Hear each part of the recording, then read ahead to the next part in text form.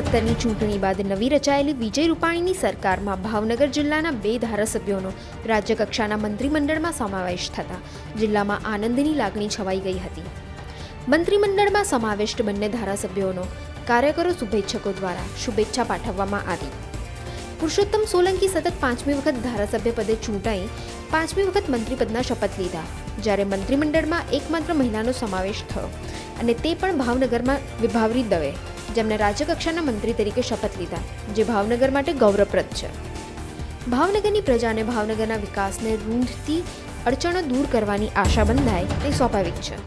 અનેક કાર્યો અને પ્રશ્નો વર્ષોથી ટલ્લે ચડ્યા છે, તો અનેક વિકાસની ફાઇલો સરકારમાં ઠેબા ખાય છે.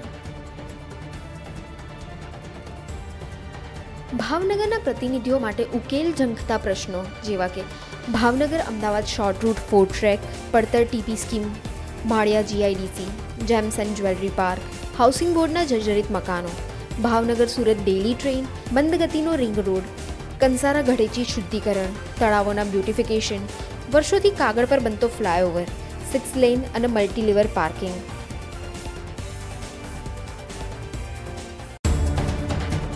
મંત્રીમંડળમાં સમાવિષ્ટ ભાવનગરના બંને મંત્રીઓની વિશેષતા છે. પુરુષોત્તમ સોલંકી સતત 5મી વખત ધારાસભ્ય સાથે મંત્રી તરીકે પણ પદ સંભાળ્યું છે, જ્યારે વિભાવરીબેન દવે ભાવનગરના પ્રથમ મહિલા મેયર હતા.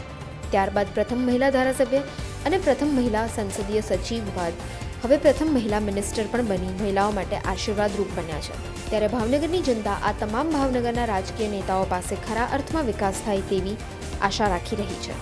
ગુજરાત રાજ્યના શાસક પક્ષના પ્રદેશ પ્રમુખ જીતુ વાઘાણી ભાવનગરના, કેન્દ્રીય શિપિંગ અને હાઈવે મુખ્યમંત્રી શ્રી મનસુખ માંડવિયા ભાવનગરના, 2 રાજ્ય કક્ષાના મંત્રી શ્રી પુરુષોત્તમ સોલંકી અને વિભાવરી દવે પણ ભાવનગરના, ગુજરાત હાઉસિંગ બોર્ડના ચેરમેન મહેન્દ્રસિંહ સરવૈયા ભાવનગરના, ગુજરાતના પવિત્ર યાત્રાધામ વિકાસ બોર્ડના ચેરમેન મહેન્દ્ર ત્રિવેદી ભાવનગરના, national building કન્સ્ટ્રક્શનના director Rajendrasinh Rana પણ ભાવનગરના.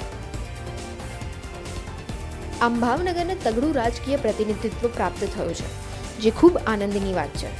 જો ઉપરોક્ત બધા મિત્રો તંદુરસ્ત સંકલન કરી અને ભાવનગરના સર્વાંગી વિકાસ માટે કશું પણ નક્કર કરે તો ભાવનગરનું ભવિષ્ય ઉજ્જવળ જ હશે.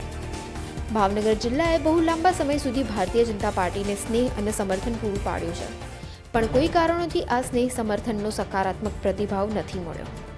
જો કે અગાઉ 1990થી 1995ની ચીમનભાઈ અને પાછળથી છબીલભાઈની સરકારમાં તો રાજ્યના મુખ્યમંત્રી સહિતના 5 પ્રધાનો ભાવનગરના હતા, તો પણ ભાવનગરનો વિકાસ જોવા મળ્યો નથી.